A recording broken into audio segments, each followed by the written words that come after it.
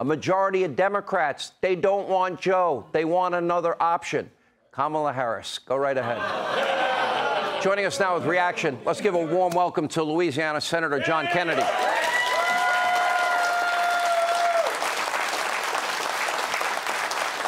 Senator, we have 13 dead Americans. We had John Kirby at that podium lying through his teeth. You know, I didn't really care when my kids, you know, they got involved in a little bit of mischief, nothing like I did.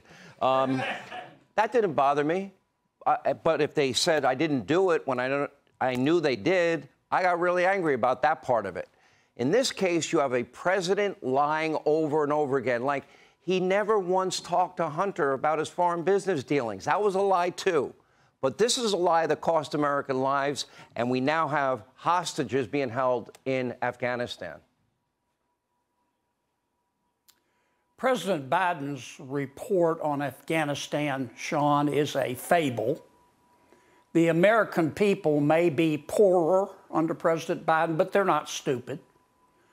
President Biden's approval rating ranks right up there with jock itch among American voters.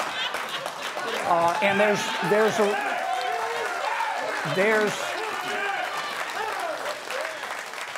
there's a reason for that. It's the president's, in part, his surrender to the Taliban in Afghanistan. Now, that's not the only thing that the Biden administration has screwed up. They're never just one or two cockroaches. President Biden has mismanaged Congress. He's mismanaged COVID. He's mismanaged the border. He's mismanaged crime. He's mismanaged the spy balloon. He's mismanaged the economy. He's mismanaged fentanyl, and he's forfeited our energy independence. But his surrender to the Taliban in Afghanistan was especially egregious because it telegraphed, as you pointed out, to China and Russia and North Korea and Iran that he, President Biden, intended to pursue peace through weakness. And peace through weakness never works. Now, those are the facts. It gives me no joy to recite them, but unless you're a woker, or unless you have a neck tattoo, or unless you have both, you're both, you know that I am correct, and the American people know that I'm correct. Senator, you know, we know about the economy, we know about borders, we know about energy independence all lost, we know about Afghanistan, but here's what scares me.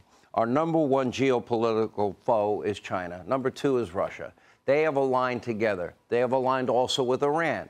They have now aligned also with Saudi Arabia. China brokering a deal between Iran and Saudi Arabia, and now Saudi Arabia and the Syrians.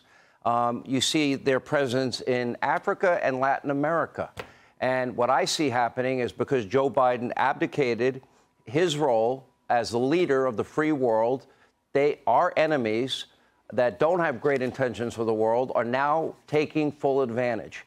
And I think this is now developing a new axis of evil. Am I overstating the fact? No. Think back. Why did Putin invade Ukraine? Why has China been so aggressive? During the first year or so of President Biden's term, he not only surrendered to the Taliban, he removed sanctions on the Nord Stream 2 pipeline. He got rid of the China initiative. I mean, he showed, I mean it, he showed every intention of trying to appease both China and Russia. And you mentioned what scares you. I'll tell you what also scares me. President Biden has another year and a half to discover new and innovative ways to suck. And it is a dangerous world out there. Senator Kennedy, I don't have a senator because I'm stuck in the city, in New York State. I think I'm going to adopt you as my senator, if you don't mind. I'd be honored. We appreciate you being here. Thank you, Senator. Hey, Sean Hannity here. Hey, click here to subscribe to Fox News YouTube page and catch our hottest interviews and most compelling analysis. You will not get it anywhere else.